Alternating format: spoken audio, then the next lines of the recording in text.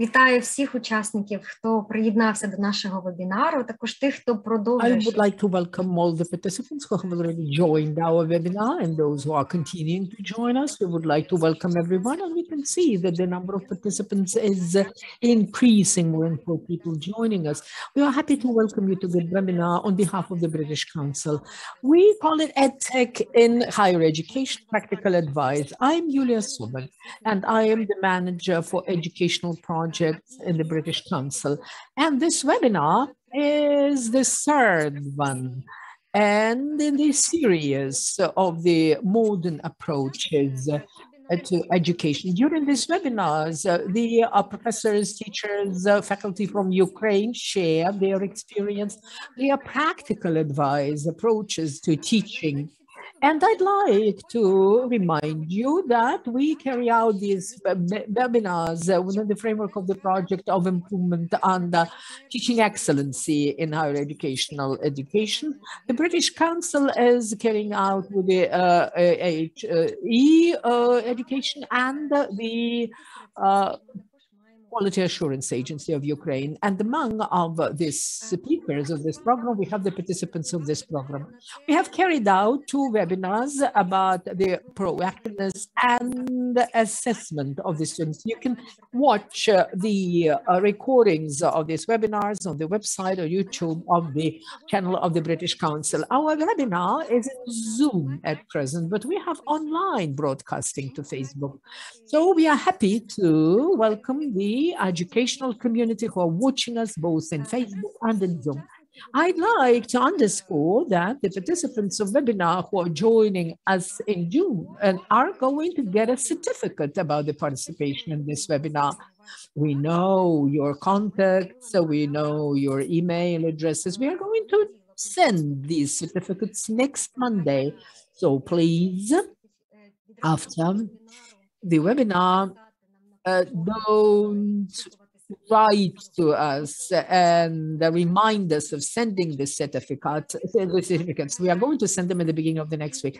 For those who are watching us in Facebook, you will be able to watch the whole of the webinar. That you would like to get a certificate, please write us to the email address, which is going to be provided during the broadcasting.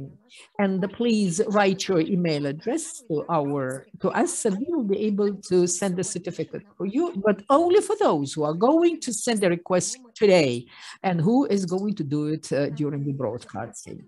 So let's go over to today's topic. Today's topic is EdTech in Higher Education Practical Advice. It's not by chance that we have used the EdTech acronym, because since lately, a lot of people have heard this word. It becomes more and more popular, and the majority of you know what does it mean. EdTech, these are digital tools which are used for education and learning purposes. They don't include only the online education, but various platforms and apps for self-development. The sector of EdTech was developing quite dynamically prior to the pandemic of COVID-19, but the pandemic has accelerated this process. And within the last 2 years, each professor, each teacher faced a necessity to use the educational technologies. And we are going to discuss it, and not only discuss it, but demonstrate some of the platforms, some of the tools which could be useful for your work. And apart from that, this webinar is going to be useful not only to the professors of the humanitarian sciences, but also the technical sciences, because we are going to use various platforms and various tools which are accessible to the teachers, professors, and lecturers. During the webinar, you will be able to put the questions to the speakers at the end of each presentation. And we have a speaker from Great Britain. And that's why for those who need translation services, you will be able to use those translation services and listen to the presentation in English. And you can push the translation button or interpretation, and please use the Ukrainian channel, and this is where you will be able to listen to the translation. And we have two interpreters who are going to help you. So let us go over to giving the floor to our speakers. I'm happy to introduce our first guest to us. He is John Collick, and he is the Doctor of Sciences, the head of the strategic planning in the area of education of the company Pomixin. And this company is developing the interactive solutions for education. I'd like to remind you that you have an opportunity to listen his presentation in Ukrainian translation, if you need that. And you will be able also to ask the questions. Happy to give the floor to John Collick, please. The floor is yours. Thank you very much. Let me just share my screen. Share my screen. Okay, and let me turn to presentation mode. So first of all, can everybody see the screen in presentation mode? Yes, we can. Yeah, good, excellent. Okay. Hello, my name's John Collick. I'm head of international education strategy at Promethean. We are a global education technology company. We work closely with local partners all around the world. Our partner in Ukraine, we're delighted to be cooperating with the company B2B Solutions. My personal background is in higher education. For 15 years, a long time ago, I taught English literature and philosophy at university. So I'm familiar with the challenges that lecturers like myself face on a day-to-day basis.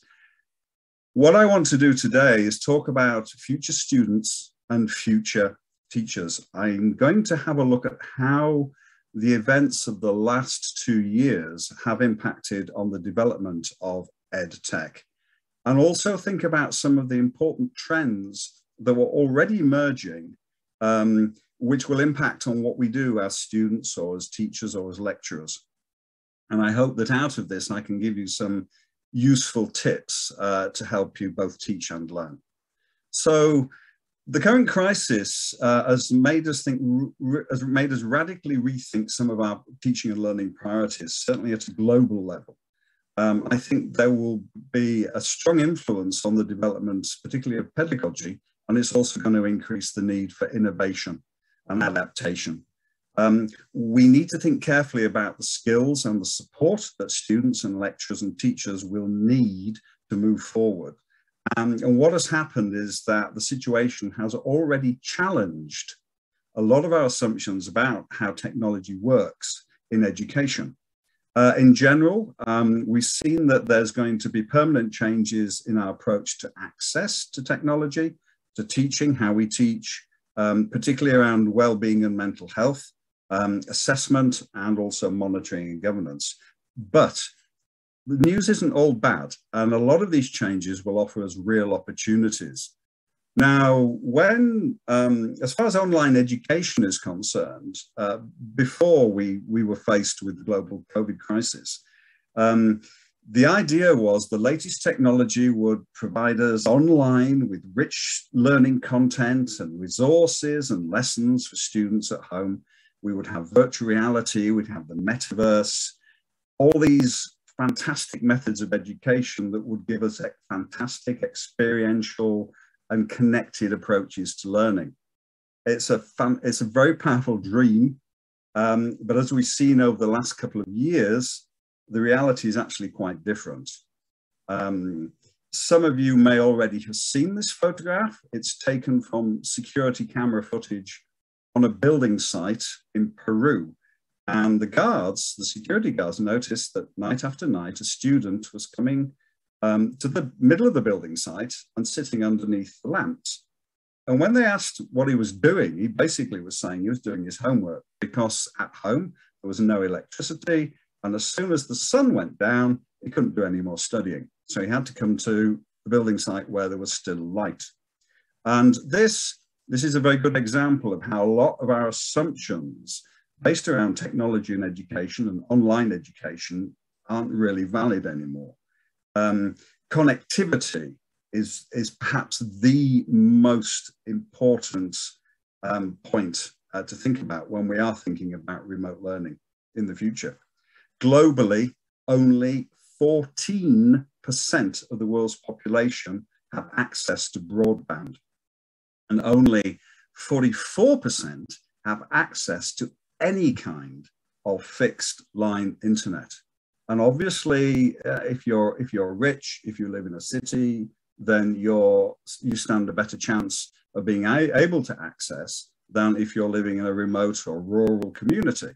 Although that's not always necessarily true. Even in the richest parts of the world, in the middle of the cities, people still struggled with access. Now, you will, however, notice that mobile coverage is much, much greater.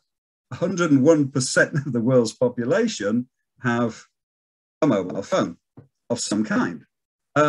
Which basically means there are more mobile phones than people. So really, this has very important implications for when we think of the best way to engage students, because our biggest and most common contact now with technology and technological learning is through a personal mobile device. That's something that we really need to think about when we are designing systems for teaching and learning.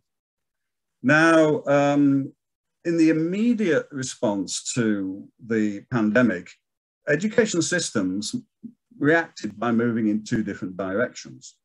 In the places where we had the infrastructure, it moved to online learning with varying degrees of success. But for most of the education institutions globally, they moved back to broadcast education using TV and radio, simply because TV and radio reach far more people than online. However, broadcast-based education consists of lecturers talking to the students. It's not two-way. It's very teacher-centered, and it tends to be inflexible. But it has the advantage that almost everybody can benefit. And also, and this is very interesting, it facilitates communal learning in small groups, especially with radio. If you have a small group of learners, if you want to have a small group of learners learning remotely, then if they're listening to a radio or a podcast, then it's easier for them to do it in a group rather than having to fight over who can access one screen at any one time. So that's an interesting tip for those of us who want to continue education online.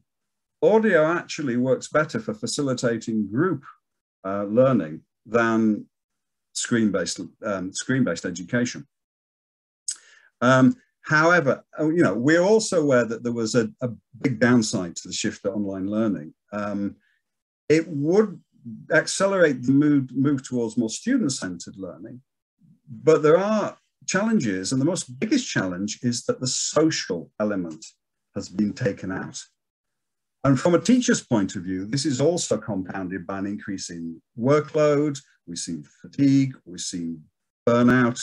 Lecturers and teachers all over the world have done a fantastic job in challenging circumstances, and they're real heroes, but it's come with a cost. And so any system that we use in the future, when we are presenting online learning, then we have to build into every offering, we have to build in a strong community focus. It's not just about delivering content and lessons. It's also making sure that people continue to feel part of a community. And this is because education is essentially a social activity. We tend to think of education at all levels, including tertiary, as transferring knowledge and transferring skills. But what is as important, if not more important, is education as a socialization process. By learning in groups with other students, with lecturers, we understand the basic principles of citizenship, emotional intelligence, cooperation, ethics, health, well-being.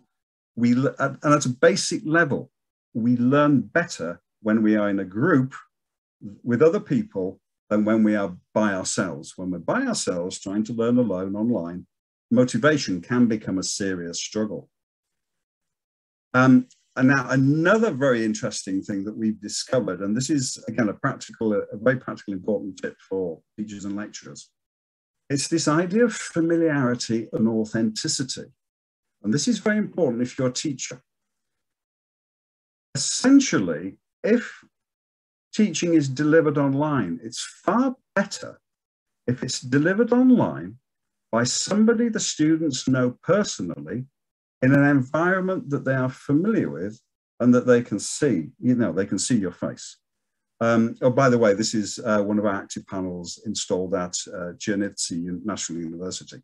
But what I wanted to show here is that streaming a lesson delivered by somebody the students know from a familiar space like a classroom or a lecture theatre, even if there's nobody in there except the teacher, is far more effective and far more engaging than the most sophisticated and spectacular online interactive education platform.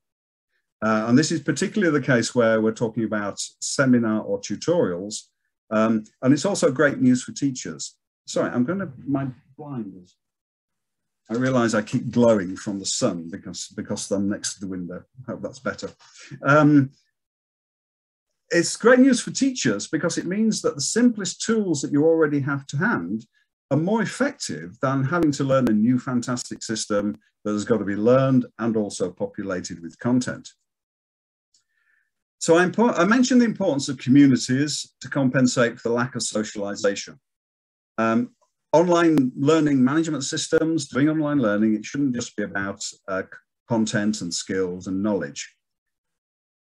It must incorporate this notion of communities, but what kind of communities? Well, from an education professional's point of view, it seems that the best type of community that we've seen during the last few years and also before are organic communities, organic networks that are built from the bottom up rather than imposed on top. I've already said that complex online platforms with strict hierarchies can actually be counterproductive because they're demanding of time, you need to learn them, but also you feel constrained by the system. That's why perhaps the most effective way of developing organic communities amongst the lecturing community and students as well is through texting. Simple texting among peers can provide a quick and easy route to building up an organic community without the need to learn yet another platform or spend time engaging with it. Texting to colleagues in a group or students texting amongst themselves takes a few minutes, but it can be very rewarding. And I want to share with you an interesting model that can make this a very useful part of the teacher's day. If you can build an organic community that's based on the principle of what the Japanese call the morning meeting, then it becomes very useful. This is a technique that's used by Japanese companies, and everybody gets together first thing in the morning, and for a brief meeting, everybody says what they're doing that day, and that's first of all very important. It's so you don't feel isolated and you know what all of your colleagues are doing for that day. People may express concerns, they may ask questions, they may also sing the company song, but you don't have to do that. That's not compulsory. But it's an excellent way for people to share experiences and get an understanding of what colleagues are currently working on. And I know particularly in tertiary education for lecturers, if you're working on your own particular research, it can, you're the only person doing that. You can feel like you're working by yourself. So this is a very good way of opening up a mutual support group. So I came up with a concept, I call it the WhatsApp chore. Chore is the Japanese word for morning meeting. But you can use any simple messaging app that allows for you to set up groups. And all you do is every morning, just takes a few moments to take part. You don't have to do it at the same time, but it's usually best if you do it before the day starts. What are you doing that day? Any questions, any positive news, please share positive news. Don't use it as a platform just to complain, but any issues, sure, talk about them. And also any advice for colleagues. It should not be judged. You shouldn't really have moderators unless the moderator is just working in a very kind of systematic way and not moderating based on opinions. This is very, very powerful, very powerful. And also it's even more powerful if it can be used as a method of sharing feelings. Now, again, the good thing about a messaging service is that it allows people to express their feelings through emojis. which people often find easier to do. It's easier to express how I'm feeling through an emoji rather than actually typing out a sentence. And we've seen that well-being, mental health and well-being, and the need for interpersonal support has become one of the most important factors during the last couple of years. Okay, so again, that's kind of an overview of what's the implications of what's happened from the tutor's point of view. Let's look at the students themselves. I want to focus on the students themselves because this new world that we find ourselves in has actually kind of accelerated trends that have been developing over several decades. And I'm talking about the relationship between the individual and technology and how it's evolved. I use the term cyber students because it refers to a concept of a learner as somebody who experiences but also manages their relationship to EdTech. Now, I apologize, the next couple of slides are going to be a little bit philosophical, but hopefully I can then show you the practical implications of what I'm talking about. I want to introduce you to this concept of the exoself. Now, the writer Greg Egan coined the term exoself in his book Permutation City, and he described it as systems linked to the self in a cooperative way, extending the mind and the body. What this means is that every one of us is surrounded by a cloud of applications, accounts, devices, we might have smartwatches, etc. And these expand our abilities and also allow us to interconnect with others. Now, the thing about the exoself is that each one is totally, utterly, and completely unique. For example, I don't think you see that, but if you look at your smartphone interface homepage, you'll have a group of apps there. That arrangement and that choice is unique to you. Nobody on the planet is likely to have the same collection in the same way. So it's utterly unique and highly personal. And so this idea of the exoself, as that we have this little cloud of personal apps and interfaces that is unique to us, then becomes a very useful way of thinking about how we can help students use EdTech to learn. The other concept I want to talk to you about, and then again, this is to do with how we create our exoself, is the notion of bricolage. This is a term that was invented by the French structural anthropologist Claude Lévi-Strauss. And basically it means we assemble meaning, we assemble our exoselves by taking bits that interest us from all over the place, from everywhere, and then putting them together like a jigsaw. We don't like big systems. We don't like a single big system that allows us to do everything in one place. We like to take little bits of useful functionality and build our own personal app list. It's like a education playlist. So the personal playlist we have of apps on our phones is like a playlist of music. It's a collection of things that interest us, that we find useful, that we ourselves have collected from useful sources. So this idea that students have this little collection of useful things they have created and they manage, that becomes very useful when we're thinking about how best to approach them from an education point of view. The other thing I also need to stress is that you cannot control how young people interact with technology. You can try, you can really try, but you cannot control it. I'll give you an example. Some of you might remember MySpace from hundreds of years ago. It was a social community that students used, young people used, and one day the teachers decided they'd go on MySpace too and use it as a platform for teaching. And what happened was all the students said, oh no, all the teachers are on MySpace. And they left and they went to the next one, which was Bebo. Same thing happened. The teachers went on Bebo. They try and use it as a platform for engaging with the students. The students went, oh no, all our teachers are on Bebo. And they all went to Facebook. Guess what happened next? Teachers went on Facebook. Everybody went on Facebook. Grandma went on Facebook. As soon as that happened, Facebook wasn't cool anymore. And the students went off to Pinterest or TikTok or Instagram or wherever they are now.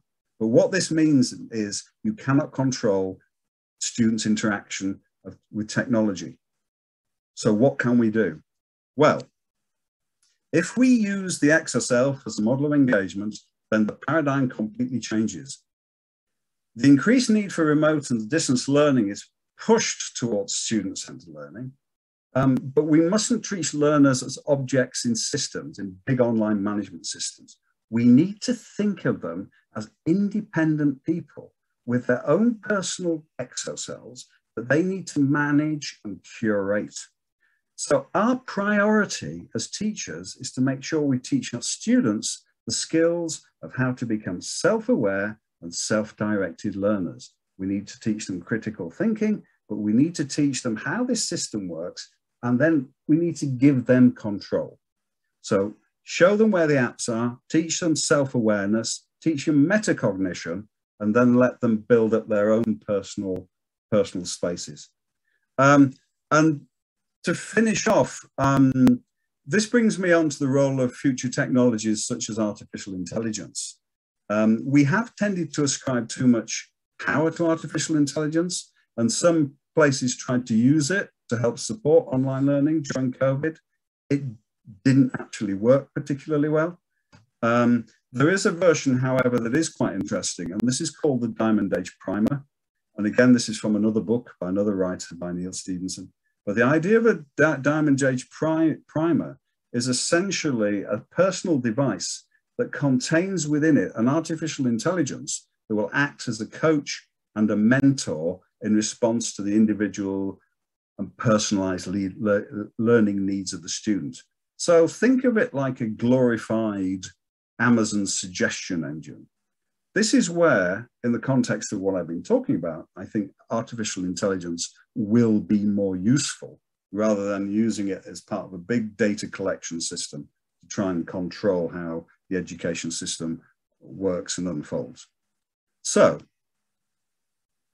in conclusion, so when we're incorporating students into hybrid systems or online systems in the wake of the pandemic, these are the key points I think that we need to think about.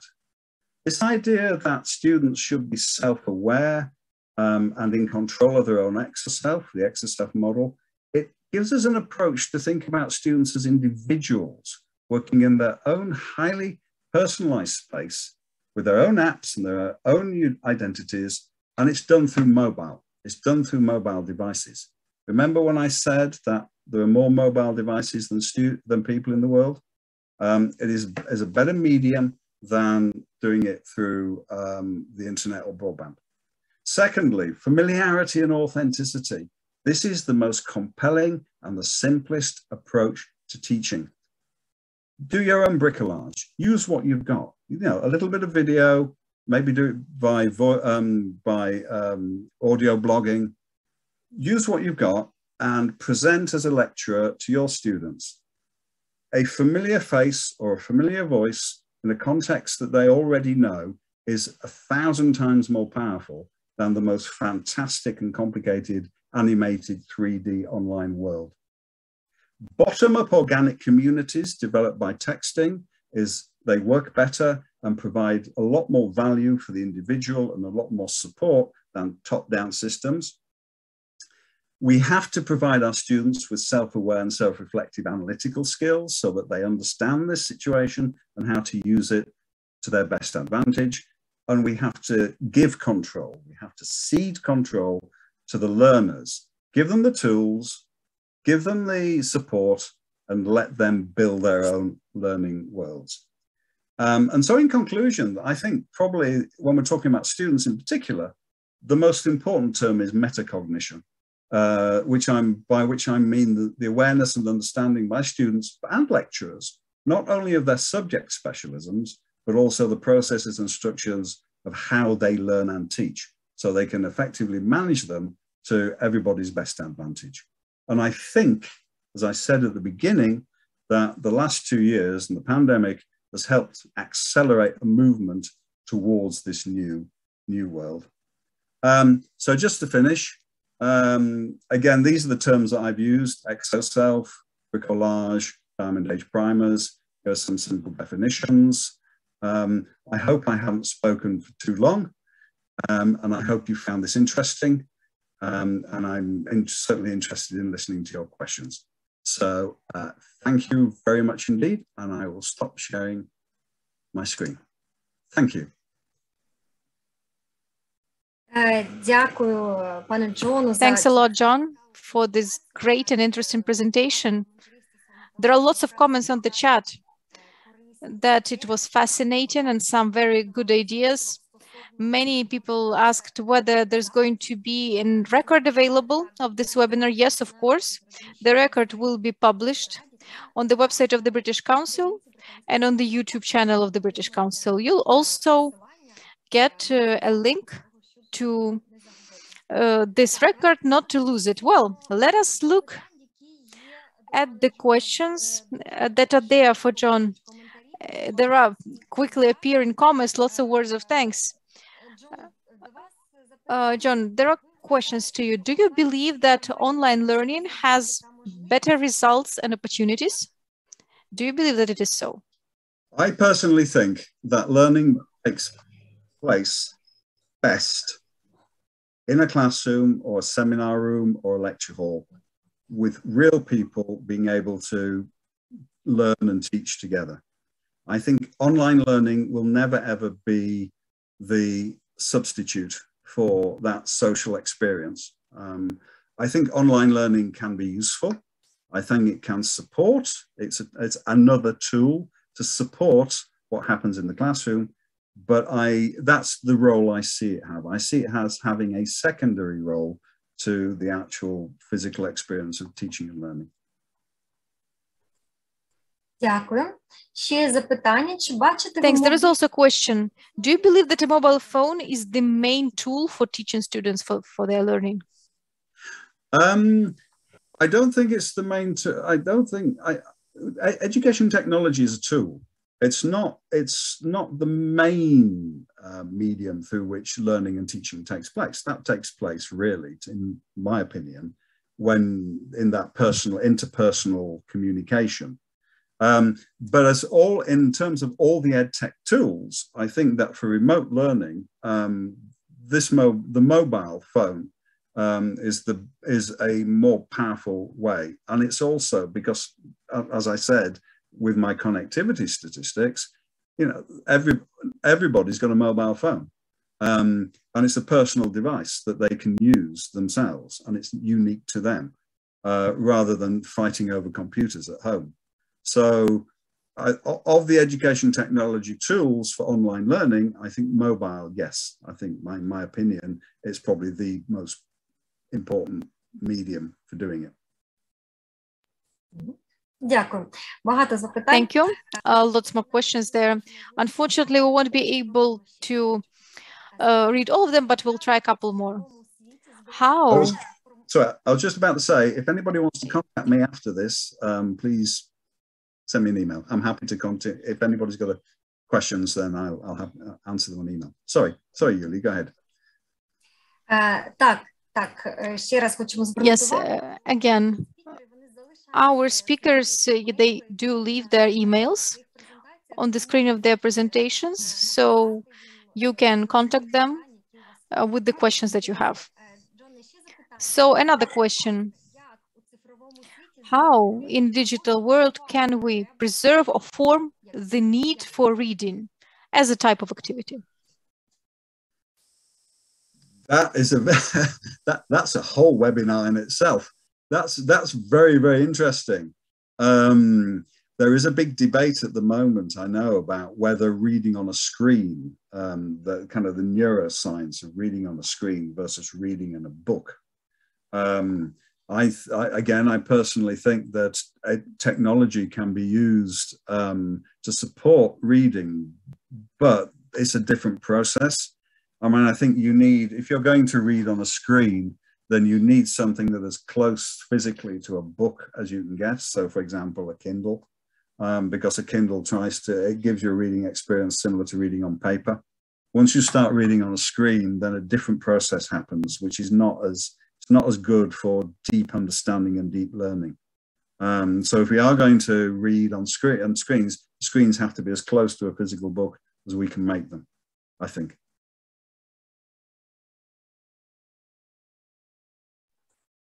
Дякую. Джоне, чи Thanks, John. Are you able to leave your email on the chat, please? Oh, yes, of course. Yes, I'll type it on the chat. Так, бо є стосовно цього також запитання. Ну, давайте, можливо, Okay, and let's do the last question for now. In your opinion, what kinds of methods and methodologies are the best for online learning, the most efficient? Like I said before, it's this idea of familiarity and authenticity. So, you know, if you can, as a teacher, really, first of all, the simplest technologies. So texting, for example, because that everybody has access to that. It's something quick and easy to do. Beyond that, I think that, as I said, just using the tools that you have at hand. So, for example, using your computer to record a video of yourself in the classroom, talking, explaining things. Keep them short. You know, the human attention span is very short, 5 to 7 minutes. So I think, you know, those ways, using tools that you've already got to hand and content you've already prepared. So, for example, if you're using our active panel, you will already have your own resources that you've created or that you've used on the active panel.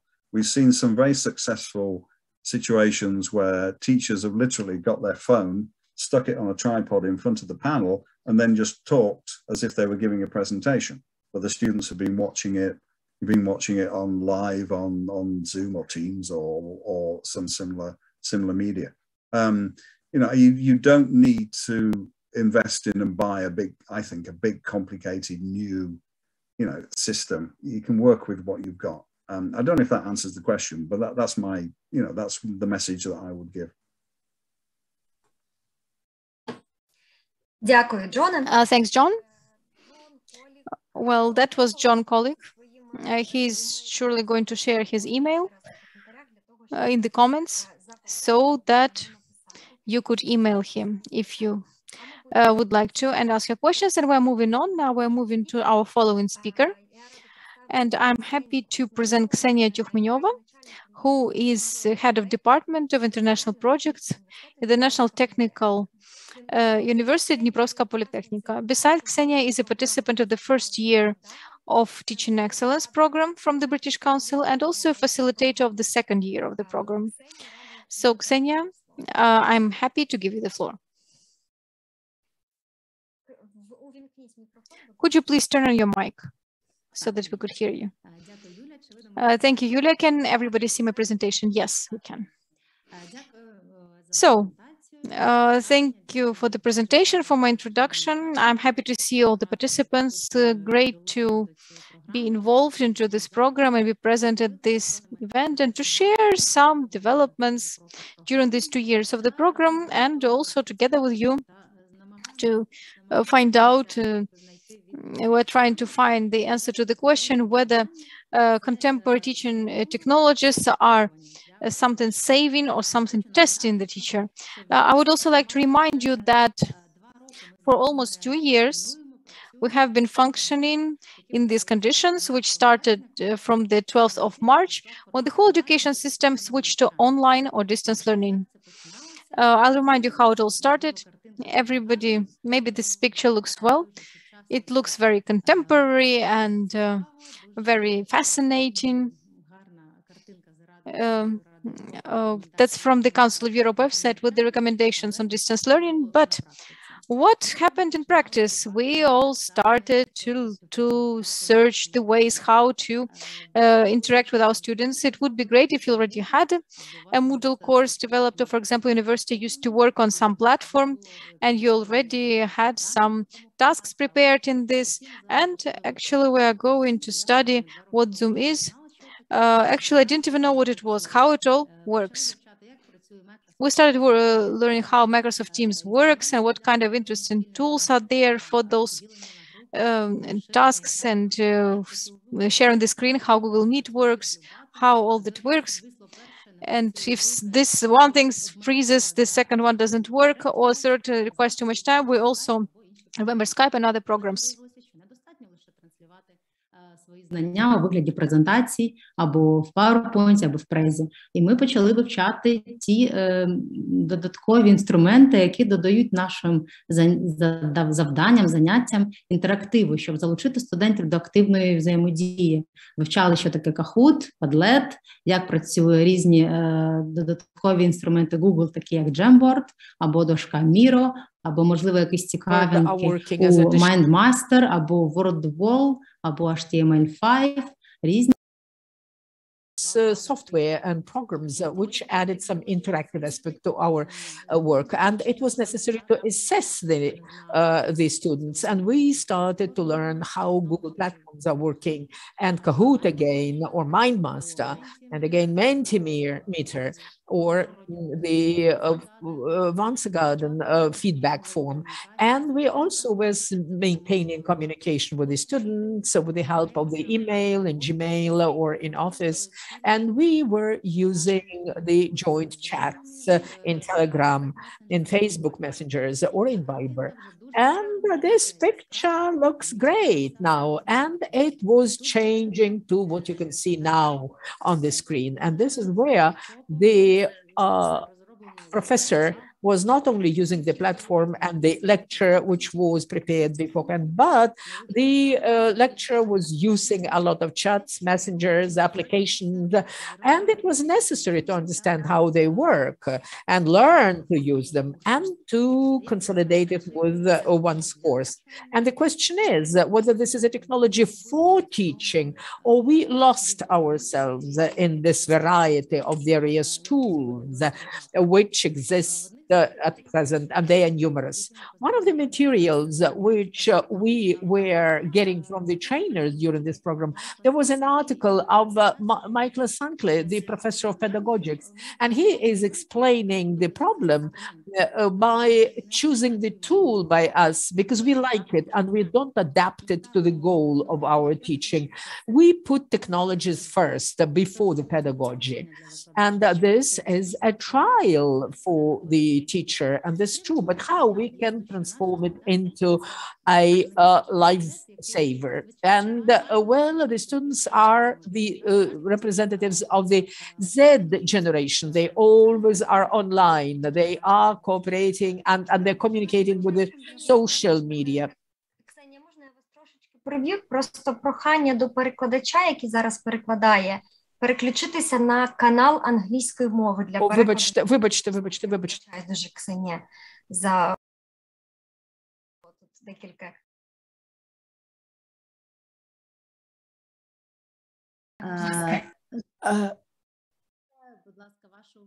And I would like to attract your attention to the fact that there is a certain correlation because the proactive participation of the students in carrying out the lectures and interaction and emotional engagement. We can see at this slide that there is a direct connection between the active participation of the students and engagement during certain forms of interaction and performing certain tasks. So I would like to familiarize you with the algorithms of assessment and the matrix which was offered to us by our British trainers, and they called this the technology of Big Rat. And this evaluation scale depends on the proactiveness of the student in terms of using certain technology, and to what extent the role of the teacher is proactive while using this technology. And they assess it on 3 scales: the role of the student, passive, active, interactive, and role of the teacher using the technology, strengthening it or transforming it. And well, using the YouTube application, we know it very well. So it was taken an example, and this actual application was analyzed for this scale. If you have collected the material, share it with the students. It's the minimum role of the teacher and the passive role of the student. But if the teacher has prepared a quiz, a game, a polling, so this is already interactive education for the student. But if the teacher has analyzed and commented for the student the lecture, engage them in the debate or discussion, this is also a creative participation of the student. So each technology could be assessed in accordance with this scale. And the next thing which should be mentioned when we are choosing the technology, what is the criteria of assessment? At the slide, you can see a number of those, but not all of them are most relevant for us. The most important maybe are the first three: the cost, the safety of data and security of data, and accessibility. Also the support in different languages and an opportunity to adapt this tool and this application to the teaching needs or learning needs. This is another important criteria. And at the next slide, I'd like to introduce to you the material, which again was provided to us by our trainers. And they suggested that we divide the tools in accordance with the following categories. The tools of assessment, you can see various formats of voting, and these are Menti, Kahoot, Garden, and other software, and the tools for spreading the knowledge. Moodle and YouTube, Coursera are used very widely, as well as other software, and the tools to support communication, the Zoom, Microsoft Teams, Instagram, Facebook, and all the rest you can see on the screen, and also the tools for actually doing the individual tasks. And these are the tools of student-centered education. And here you can see the whole list of various tools. Frankly speaking, if we take a look at this slide for the first time, there are a lot of tools we are not using, and maybe we don't know them too well. And the slide, which could be useful to look for something interesting for yourself and maybe choose another tool. But there is a source for those who are interested in the online teaching tools. This is the list of tools. There were 200 of those, but as a result of the analysis of 2021, there are 300 of them. These are top tools for learning. And the first top 20 is the ones which make a lot of contribution into the teaching. And you can see that the tools which we are using in our everyday teaching are most frequently used. YouTube holds the first place, and PowerPoint and Zoom, and a lot of those which we use and which we know well. At the next slide, I would like to show you the results of the polling. Out of 20, I have selected those which are less spread, not Google Chrome, not Google Search, not Mail, but the rest of those 20. And we have only 10 of them. And I would like to suggest that you choose what of these applications are being used by you most often during teaching. So please, let us screen the poll.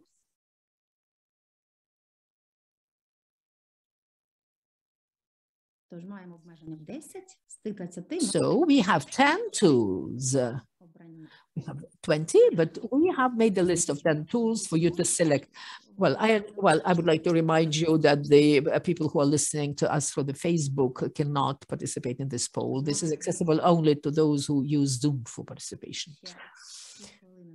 We have another 30 seconds for polling. Please choose the most frequently used tools by you.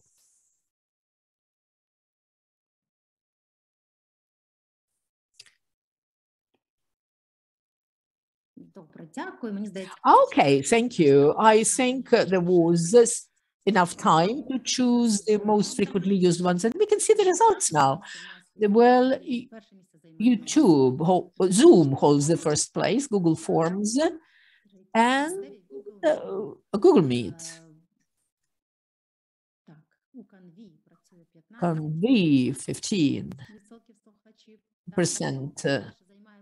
used.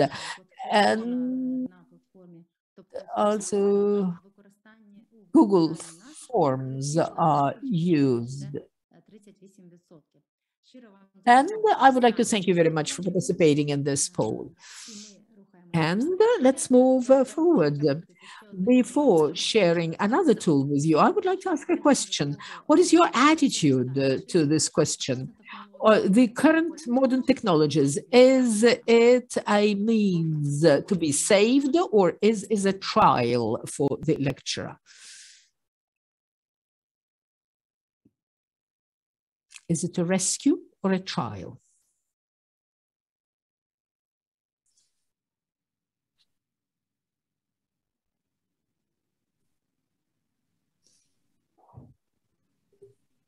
Дякую вам дуже. Попрошу статистику. Thank you very much. Let us look at the statistics. Well, it's a rescue. Thank you very much for this very optimistic approach. And I would like to share another tool with you, which was developed in the presentation on an implementation of our university jointly with the partners to develop the online lecture. And there is an instruction, step-by-step instruction, how the online lecture could be developed, starting from planning to implementation.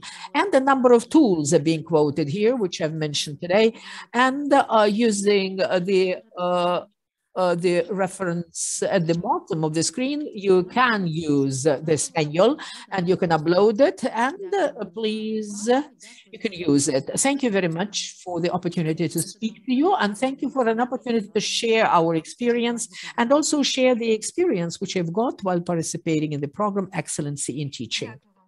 Thank you, Ksenia. And we would like to thank you for a very interesting presentation. Thank you for introducing various tools which exist. And if you have questions to our speaker, you can write them in the chat. Some people were writing that there is an answer to, both answers could be given to the last question, that these tools might be the rescue and not only a rescue, but they might only pose a lot of difficulties and become challenges for the teachers, lecturers, and lots of various comments in the chat, a lot of words of gratitude, and whether we are going to provide you with the presentations. We are going to upload the presentations of the speakers, so you will be able to go back to them and look again at those materials, look at the tools, test the tools which were demonstrated today. Ksenia, there is a question to you. Which tool you personally believe the most efficient and effective in your practical work? Oh, thank you very much for the question. I've seen, and it was interesting for me also to find out what about your opinion. But everything depends on the goal. But Kahoot works very well. Menti works very well for the polls, which you have to make and to focus attention on a certain question and to collect the opinion of the students. And that works quite well. All this polling works very well with these tools. If you need the students to work jointly, then maybe it's nice to use Jamboard, the online boards, where everyone can join in and quite quickly understand what needs to be done there and to do his or her part of the work on the task. I think that consolidating the visual aids and simplicity in usage is the most useful features of the tools which could be used during the lectures. But if it is necessary to explain for a long time how the tool works, so it doesn't work well, as for me, as my opinion is concerned. So the apps which could be created on the basis of the Google platform.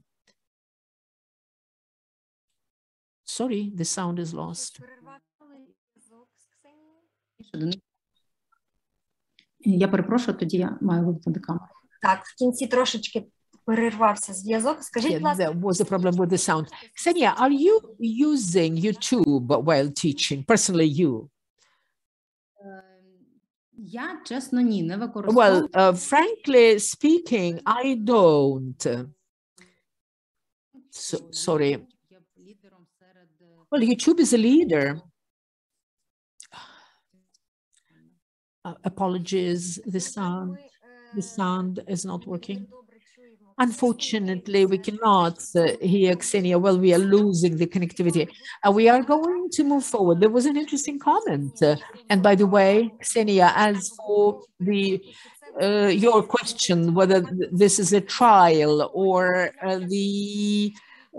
the rescue, it's a trial for the sake of rescue. That is an interesting answer. The participants decided to formulate the answers this way. But now we are going to give the floor to our next speaker, Anastasia Yakovenko, and she is the senior teacher of the chair of mathematics and physics of the Melitopol Pedagogical University, named after Bogdan Khmelnytsky. And she's going to share with us her approach to teaching math as an art.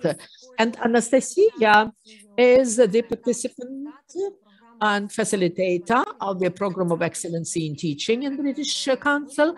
And today she's going to share her own experience of teaching her students, mathematics in particular. Today's webinar will be interesting to all the representatives of various educational areas. We told you about that. Well, I would like to welcome everyone. Mathematics is a very abstract, multifaceted, and complex science. And to understand how it is necessary to teach the disciplines of the mathematical area, we have to understand what our youths are associating with the process of learning maths.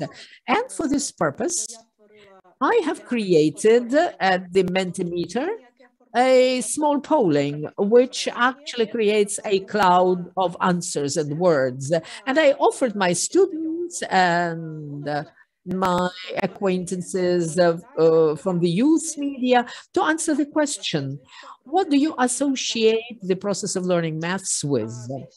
And the majority wrote that these are numbers, formulas, logics, but the answer is that it's a pain, stress, and this is very complex. And the maths is a complex science, that's true, and it's associated with a lot of difficulties. Let us play a game. And well, somehow these two things like playing and math do not really align very well, but it is possible to use the games in mathematics gives an opportunity to our brain to have a little rest and then to work intensively. You have an opportunity now to stamp with the help of the annotate tool. You can see this tool. It's a pencil and a stamp. So choose a couple of pictures which you believe are belonging to teaching of maths most, and actually mark those pictures.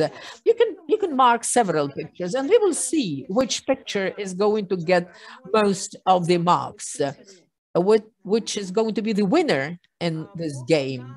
While we are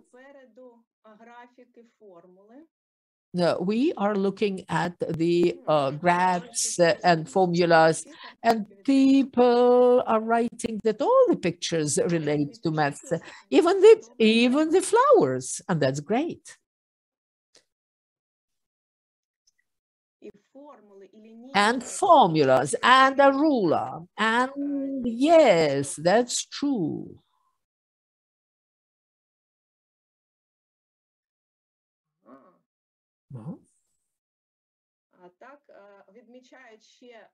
And also people mark the character looking like mandala. Yes, there is a hidden formula, something is hidden there. That's great. That's interesting. So, And people give answers to the chat. Yeah, people cannot use the telephone to mark them. Formulas, graphs, rulers. I would like to create some suspense and give you an answer at the end of my presentation. It is true. Mathematics is somewhat interesting. I will try now. And complex. But we can present it so that to make it so that the lesson would inspire for the future work. And this is my goal number one when I am teaching analytical geometry for the first year students who came from school to our university, and they don't understand how things work in the university. And I'm always willing to show them that mathematics is a varied science. And in our University of Melitopol, which are training future teachers, I am trying to actually share my experience with them. And now I would like to offer you now my experience of teaching. And the topic is the polar system of coordinates. And this is a challenge. So how to teach it so that it will dynamic, interesting, varied, accessible, and in a distance learning mode. How can we do that? On my way for searching the answers, I actually create 3 markers where the lessons are to be taught, in which format, and what could be given to the students so that they don't fall asleep in front of the screen. There are a lot which methods, which means tools are to be chosen. And for me, my assistants in teaching are the tools which are accessible to me. For online, direct online, this will be Moodle platform, which our university has organized. We have a special site for distance learning, and there is a tool of Big Data, and we can use Zoom as well. Any tool will be acceptable, and I will tell you in more detail about Big Data. And it's asynchronous education because not all of the students have an opportunity to learn online, and asynchronous education is being organized on Moodle platform, which is a difficult part of it, but some quick things could be done through Telegram. We have a Telegram channel, and this is where we communicate. So I wanted to tell you the following about the Moodle. There was a question about YouTube. There are a lot of interesting materials could be found in YouTube on all the disciplines, and on the Moodle platform, I have the screenshot of this discipline, and there is a reference to YouTube videos related to this discipline. And there is a reference to the projects which were developed by the students within the framework of this discipline, which help then to understand the essence of this topic. I also wanted to mention the following about Big Blue Button. This is a short screenshot from my lesson today. There is an opportunity also to carry out testing. There is no need to look for the external resources, and I can do it the way is convenient for me. There is an opportunity to share the screen and launch the presentation. And this is where you can see the problem which is being solved on the online board.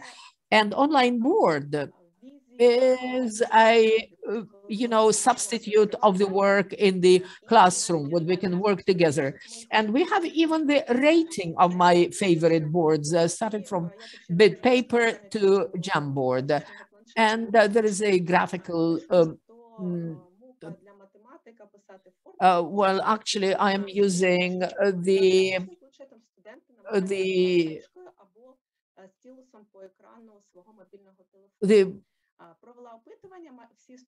but I have polled my students, and they can use these platforms for writing them. So Online boards, bit paper. This is how to work together at the same sheet of paper, and everything is being done synchronous. And Jamboard is useful for the group work because at different pages, different groups of people can work. And Mira is a large toolkit, but for maths, there is no way to use upload the formulas, and that this option exists with paper. And I think these are too many tools. I believe that the simpler tools we are using, the better. And also to substitute this conservative way of working at the blackboard, we have to forget everything old and start work simultaneously. What is simultaneous work? You know, well, like, for example, in the olden times in school, several people were working at the same board. And this is the photograph of the offline work of the students with the blackboard. And physically, and the synchronous work could be also arranged online. And it looks like this. This was a group work. For the first time, the students were putting the dots, and they use their own colors, and I could assess how the student is working and how quickly they are responding, whether they are accurate or not. I could correct their mistakes and tell them what's wrong. And they were able to resolve the problems. And they know that each student is working with his or her own color. We discussed that up front. And what is the feedback? Well, about this work, the students the majority is comfortable to work offline. And because there is an opportunity to communicate, to caucus, to discuss, and the teacher emotionally feels when the students need such support. Online, we don't have it. And I'm asking, but why are you communicating online? And they say that it's not comfortable to talk online. So some students are quite comfortable to talk online, but they are the minority. As of the online work, sometimes the internet is not working. So it's very important to give them an opportunity to work asynchronously when there is a recording of the lesson and when the materials are provided for them with which they can work. But it is necessary to resolve so many problems. So what should we do about it? Well, just giving the numerical assessment is just a banality. So we decided to use other ways. Here we were using the hearts, and it becomes live on my page. And this was prior to the St. Valentine's Day, and we were using the polar system of coordinates. It's great, and they can do it themselves, but with the help of what?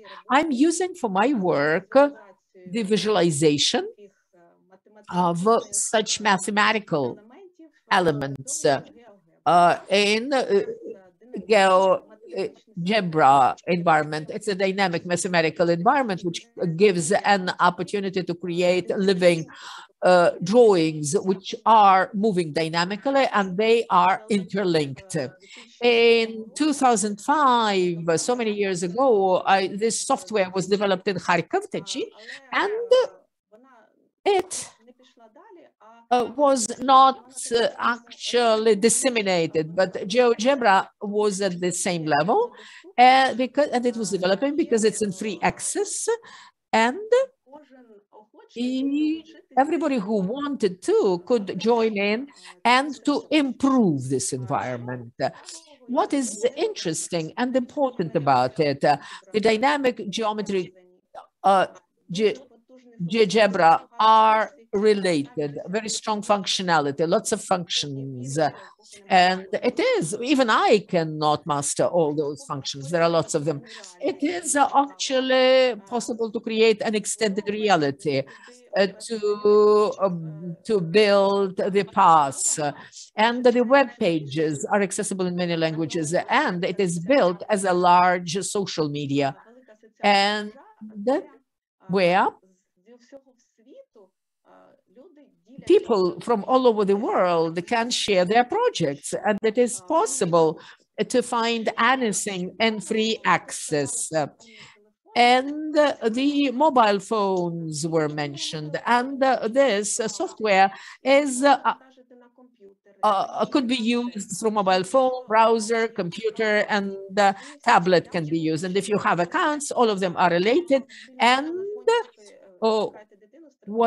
while you are waiting for your child from the mobile phone, you can work on your computer and edit it. It's very, very convenient, very, very interesting, and it gives opportunity to the students to see the results, outcomes of their work, and to enjoy it. Because my students are drawing, but when they can see an outcome, if they don't see the outcome, they lose interest. So the task was to draw the curves, and they were doing that. They were correcting themselves, and then they created very, very difficult, very complex things. But when they see the outcome, the result, I hope it will be launched.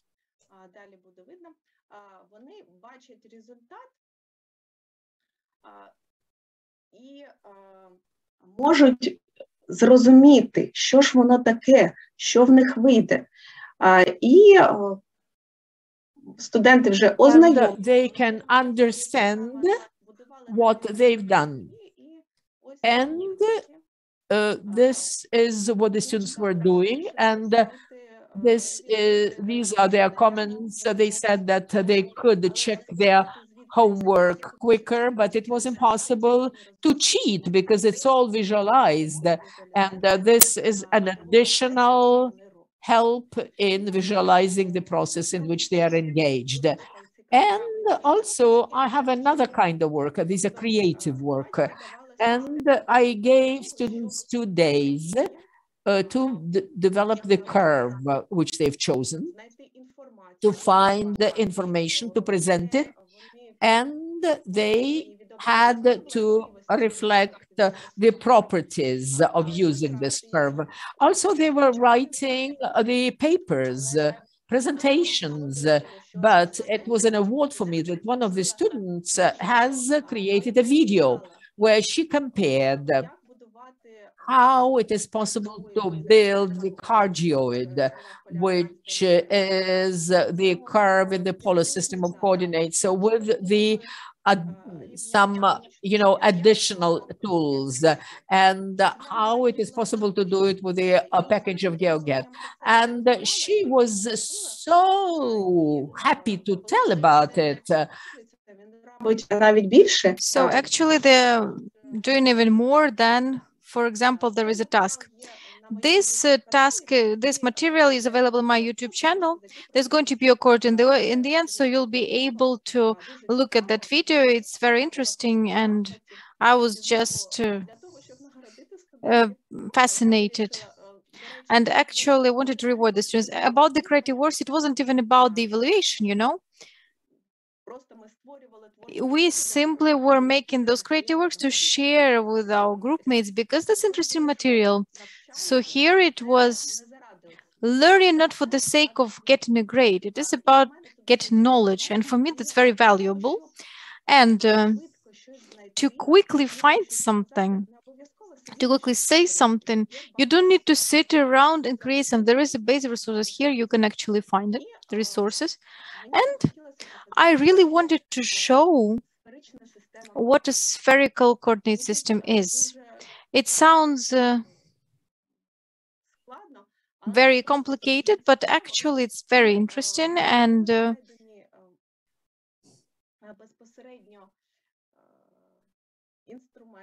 actually found that instrument like GeoGebra, which actually shows well the spherical system of coordinates, and we showed it in augmented reality. That is, this spherical coordinate system to the screen of a mobile phone was in our audience, and we looked around what kind of angles, what kind of radii, where and how everything is. And this actually moved in a dynamic way, and it was clear for the students so that they could see everything. It was all on screen, and where it is all used. So, so there is also the trajectory in the space. They were really captivated by it. They were captivated and they kept asking that for current students who are rather passive, you know, I mean, these questions, they actually were rather interesting. I wanted the students to talk about these methods which we use, and also what for me was important. They wrote that after school, they understood that maths could be really interesting even online. And I wanted to add about this math education sections from all over the world. On Facebook, there is a page of GeoGebra, and there are actually lots of interesting things that can be used for your work. And as for these pictures, this is the Archimedes spiral that is actually used for space. The mandalas that you see there, that's cardioids, which draw out the trajectory of Earth and Venus. And this beautiful flowers, that's also geometric shapes. And we're studying that with examples. And in my opinion, when work of a student and a teacher is in partnership, when the teacher is getting prepared and the student is getting prepared, and when the student has demand for that, then actually the teacher has the will to provide this knowledge. I really wanted to thank the Teacher Excellence Program for expanding our horizons. When you don't see the light in the end of the tunnel and you're thinking, why should I be teaching those nerd students? Then there is a cohort of people which says, you know, they want to improve ourselves. And there we have lots of teachers joining who wish to become better. And higher education in Ukraine is going to develop and self-improve as well, because the mind of efficient people is not about problems, it's about opportunities. So I believe that online instruments and distance learning, they are our opportunities. So create and get inspired. There is a QR code for my YouTube channel here and my email. Thanks for your attention. Thank you, Anastasia. That was a really inspiring presentation. It seems to me that some teachers who we have here, they are already, they would go to your course. They are writing that they should, that they could have already started doing that. And if somebody has any questions, you can actually ask them now on the chat. We still have several minutes for that, so you are able to ask those questions to Anastasia. Okay, that was really an inspiring speech. Lots of comments with thanks about your presentation. So, do you have any questions? And if there are no questions, then we're going to move on. Somebody is going to say that even though they are not a mathematician, but they're journalists, they will still try using it in their lectures. That's good. Well, we're happy to hear that what our teachers are talking about, you can just take it and also use it on during your lessons with your students. So that's why we're actually organizing this event. So, Anastasia, how much time do you spend for preparing one topic?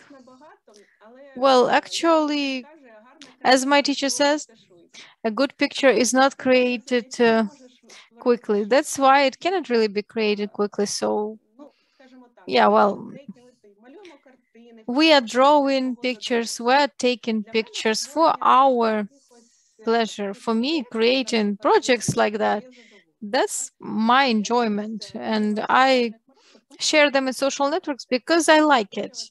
I like making good things, and so I tell students, like, I created a good thing for you, and they tell me, okay, and that's what we also. So that's how we share that. And I also would like to say that what we made today is later used the following year. I mean, it doesn't go away. Those projects that the students make, and they are then uploaded on YouTube or somewhere else, and we use them. That's already the following generation doing that. So this all doesn't pass in vain. And actually, I have to say that to create a curve, you just need 1.5 minutes to sit. But to think how to create it, you need a bit more time for that. Okay. So they really ask you to have a slide. Can you show a slide with the contact data? Yes. Yeah.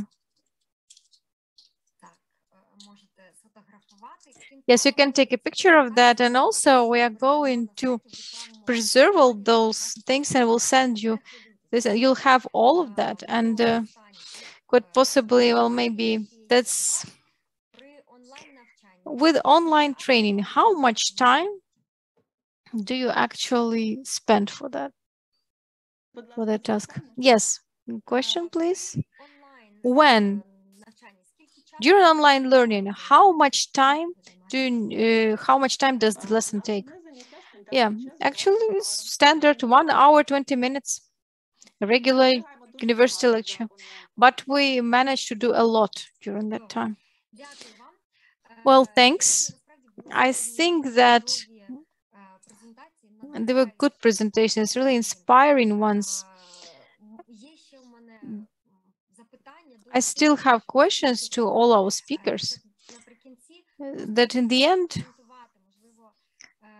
so they could comment and maybe say some comments about why you actually should be using those education technologies, and maybe how you could get other colleagues involved who still don't know what to start from, who are still a bit lost, how we could help them, for example, so that they are also able to start using technologies. First, we'll ask John, I guess. Hi. By the way, those last two presentations are really, really, really interesting. So thank you. Thank you for my colleagues. I think I would go back to what I was saying earlier, that the best way to support colleagues in the use of technology is by creating these organic, simple, text-based communities. I think that these can be used very simply and easily, but also a way of kind of quickly and easily providing support, providing help, providing resources. I think also there's a very famous saying that you should never ever forget the mind of the beginner. And this is something that we think is very important at Promethean. It's that when you are introducing technology into an institution like a school or university, there is a tendency to focus on the people who are confident and enthusiastic, the people who are already experts. You shouldn't do that. You should focus on the people who are the real beginners, and also the people for whom technology may be a little bit intimidating. I think all the effort should go on those people. The people who are the experts and the enthusiasts, they will look after themselves. Focus on your absolute beginners for your training, for your support. And this idea of organic communities, I think, is a great way for people to share ideas and support with their colleagues. So that's my opinion. Thanks, John. Ksenia, your opinion about the same topic. Yes, thanks. It seems to me that the best factor for involving as many teachers as possible who are interested and who use the new technologies, that would be the events which allow to share your experience and to motivate each other. We have a great example like Teaching Excellence program from the British Council and webinars like that, where we can show each other those practical cases and practical experience using technologies in their everyday practice. Thanks, Ksenia. Anastasia, and from you? I totally agree with Ksenia that such webinars motivate and activate, let's say, teachers. And also, I believe that social networks, they still play their role. And if we have a page of GeoGebra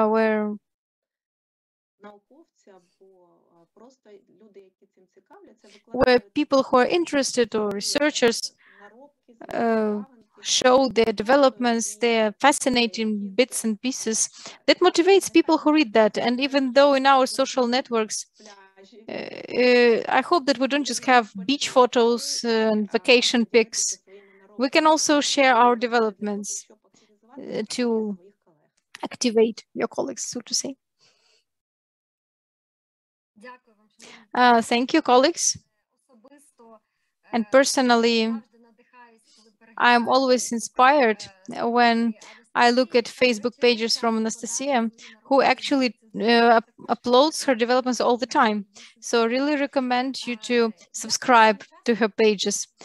Thanks to all participants of the webinar. I see that the topic is actually very interesting and useful.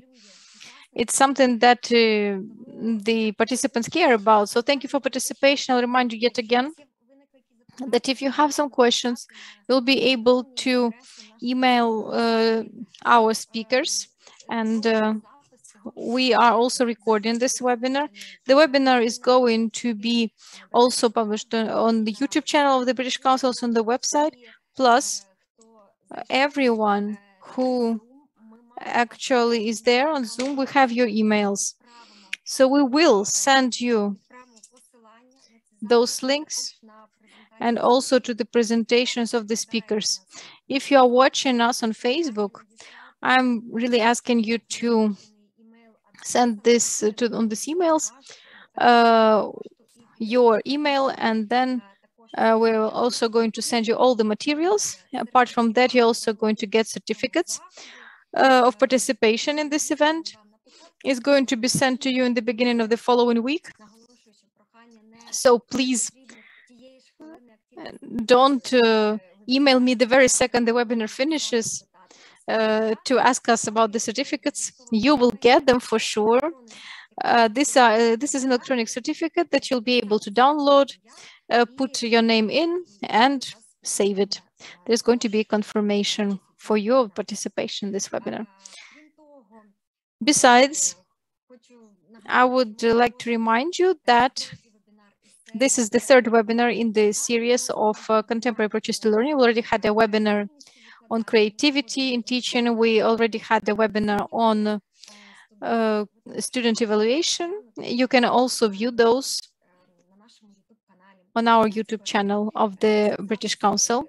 All those recordings are stored there. Now, we are going to make a short pause for the webinars to form a plan for our future events, to also look at your feedback and recommendations about further topics, so that later we could also provide you the most inspiring and fascinating presentations and webinars like we had until today.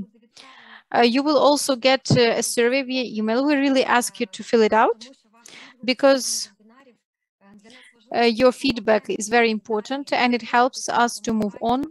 It helps us to choose the topics that are going to be of the biggest interest for you. Thanks to our speakers. Thanks to all the participants. Thanks for being with us today. We wish all of you great health, peace, and see you later. All the best.